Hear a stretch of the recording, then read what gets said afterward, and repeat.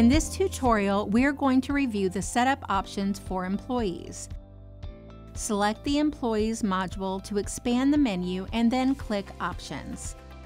In the Payroll Options area, you will see that Drake Accounting defaults to use U.S. Department of Labor rules to calculate payroll. This option will automatically force the federal minimum wage rules if the employee is getting paid less than federal minimum wage and the employee is flagged as a tipped employee. This same principle is applied to the state and local level when you select Adhere to State Local Minimum Wage. You can also select Suppress Display of Terminated Employees, store all overtime pay separate from regular pay, suppress check stub printing for direct deposit, and combine multi-location checks. Set the default overtime and holiday factors by entering the amount and then select Apply to All Employees. For example, if employees receive double time for holiday pay, enter 2 in the holiday factor field. Then select Apply to All Employees. Use the Employee Reports options to establish the withholding reporting threshold. Enter the dollar amount for the withholding difference threshold for reports. You can also activate the option to add a location or division header on reports run for a single location or division. Now let's move on to the Employer 401k Match Options section. 2-tier match options are available. Within this box, enter the percentage the employer will contribute of the employee contribution. If the employer is matching dollar for dollar, enter 100%. If the employer is not matching the employee's contribution, enter 0%. If the plan design has only one tier, enter zeros in the second tier. Select whether the maximum percentage is of the employee's earnings before taxes, gross wages, or after taxes, net wages. Please note the IRS determines the deduction limit and catch-up limit.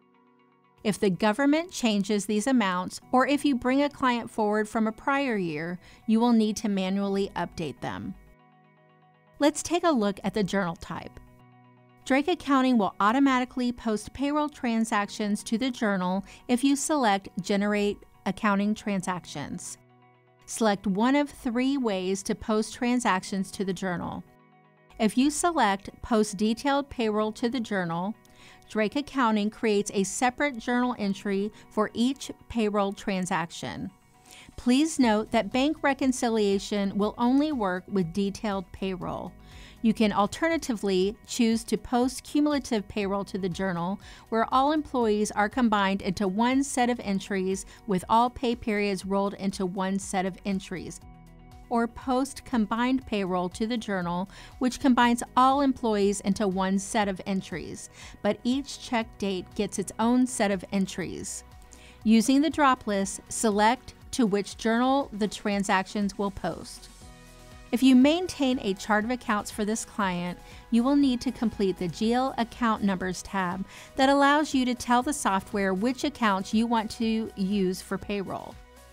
Next, under Sick and Vacation Options tab, you can have Drake Accounting track sick hours and/or vacation hours. Select to enable the desired tracking and rollover hours. Select the accrual method from the drop list and complete the additional fields that populate based on the accrual method selected.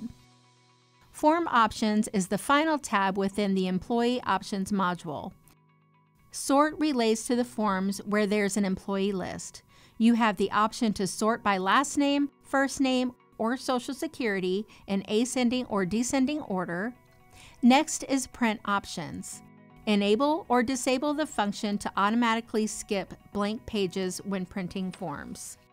After all options have been entered, click Save. For more information, visit accounting.drakesoftware.com.